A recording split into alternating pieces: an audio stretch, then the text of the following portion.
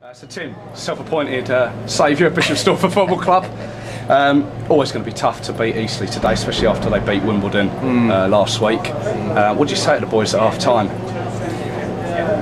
Well, the one thing we can't do is join in a battle with teams like that, because Eastleigh are very good at launching it, very good at playing in behind defences, and what we said to our boys was that unfortunately their sort of game was winning, and their game is channel balls and getting players in dangerous positions.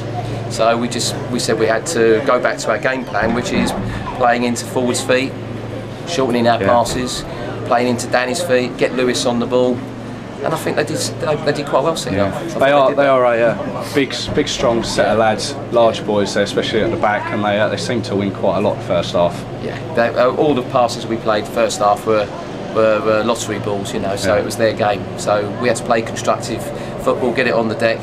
And second half we did see a bit of that coming through. Yeah, no, I think that was definitely seen, especially as Lewis wasn't given a great deal of chances first half, but he showed what he's capable. Yeah, I think second half what he did well was Lewis dropped off a little bit into the, if you like, the Teddy Sheringham sort of role, and he was picking up lots of bits and pieces, and suddenly he was bringing their defence out, and they didn't want to come out, and then we were playing little passes through the gaps that were appearing. So second half was excellent, and also at 3-0 down, to show the character that they did, because at 3-0 it could have been 5-0, it could have been 6-0. We must have all been thinking that behind the goal and in the stand and on the bench. We're all thinking, oh, this could be, you know, once you get a 3, you're thinking, let's hope we can reduce it.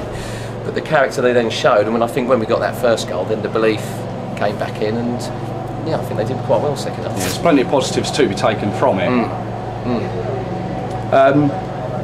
Bernard went off early in the first half. What's the diagnosis? He got a dead leg, and he's had ice on it and that, but he's doubtful now for Tuesday against Bath. Right. So I mean that upsets a little bit, because we had to pull him off early on. I thought the referee was very.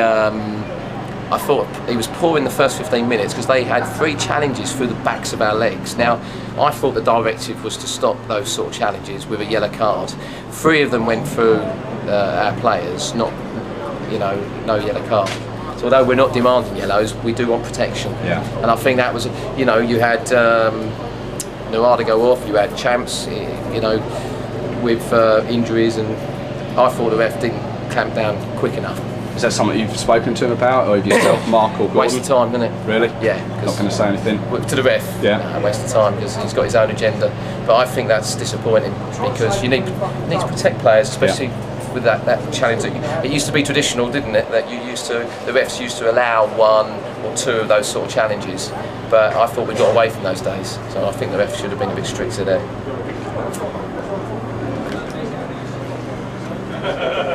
Seeing during the week, there was something on the internet that looked good, spirit-wise, in the team, the crossbar challenge. No, there's great spirit in the changing room, all together, and we don't normally knock, we don't try to knock, we try to encourage, and we try to get the boys to be positive, and I think that you see the spirit coming through on the pitch. That could, as I say, that could have easily been 5-0 at one stage, but the spirit and the character the boys shown was excellent, and training, as Ben saw on Thursday, is great spirit there. The crossbar challenge is part of that.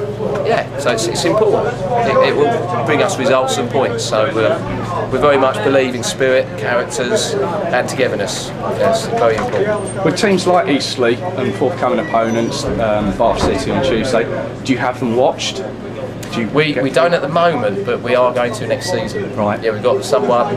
This season's been a bit of a dash to the line to get everything in place, and gradually we're getting there. But we do want that to happen, and we've got someone in mind for next season who's going to watch the games. But we know we do talk to some other coaches that we know in the league who give us a little bit of information about teams. Okay. So we do get a little bit of feedback from people.